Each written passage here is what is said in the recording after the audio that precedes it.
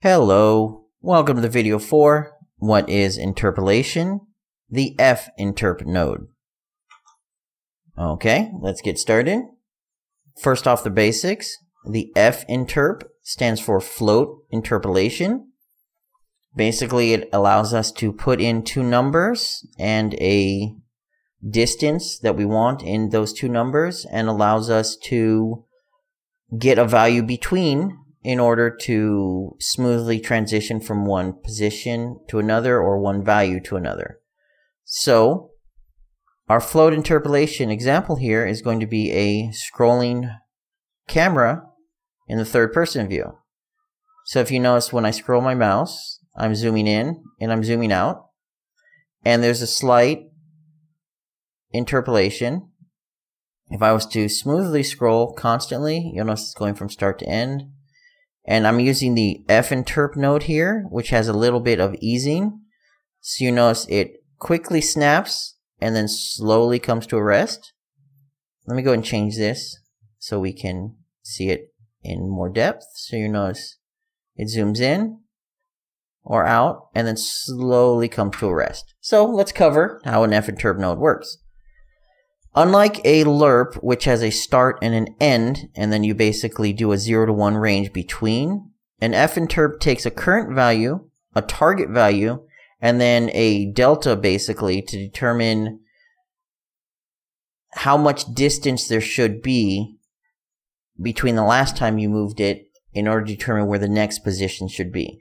Now, it doesn't have to be a delta. You could use something like a timeline or a message, a timer.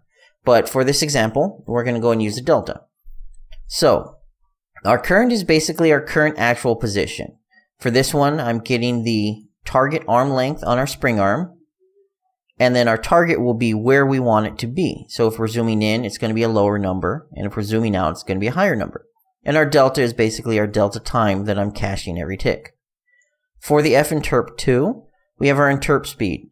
This is a lower number, 1 through 5, 1 through 10, something like that. So if we were to adjust this back up to 5 and I ran it, you'll notice it's a pretty quick snap between each position with a little bit of easing. And if I was to lower that back to, say, 2, you'll notice it's a fairly smoother over time with a little bit longer for the actual easing. So that's what the interp speed does. Now the variants on this one are the FInterp 2 constant, which is roughly the same thing, except you'll notice there is no easing. It's just going to go from one position to the other. And if I was to constantly scroll my mouse wheel, it'll go from the starting point to the ending point, depending on the values I've set. The FInterp 2 constant does not have easing. It takes the same values, the current, the target, and the delta, but its interp speed, you'll notice, is much higher than the interp speed on the FInterp 2.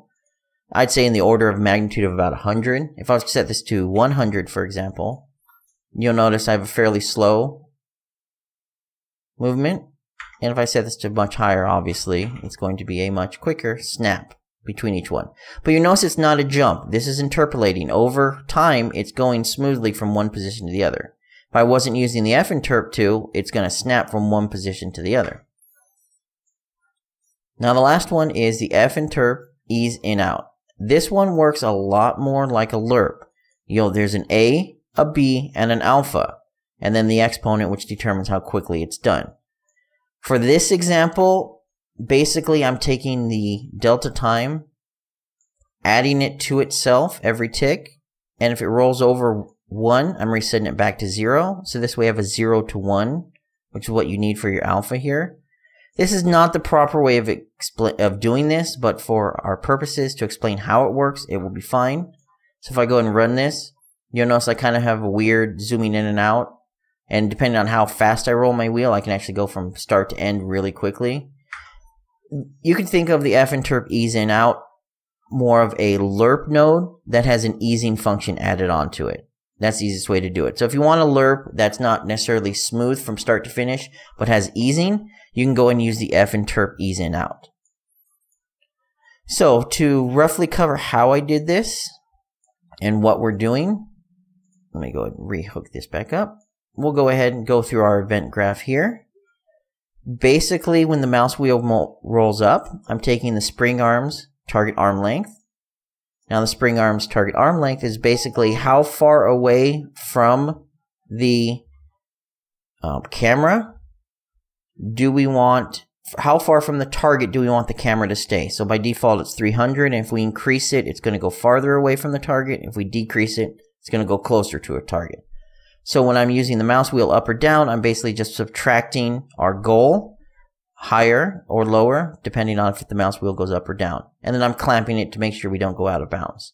So it's pretty simple and standard here. Basically, I'm just, when this wheel goes up or down, I'm setting a new goal that we want to interpolate to. On the actual tick itself, I'm basically checking to see if we are at our goal, and if we are not at our goal, I'm using the not node. We're going to go ahead and calculate the new distance we should be, and then set the new distance on the arm length. So basically every tick, this is going to see if we should be scrolling in or out on our camera, and if we are, it go ahead and it uses the Interp nodes to scroll in or out till we get to our goal, and then it stops. So that's how this works. We are using the FInterp nodes in order to do that.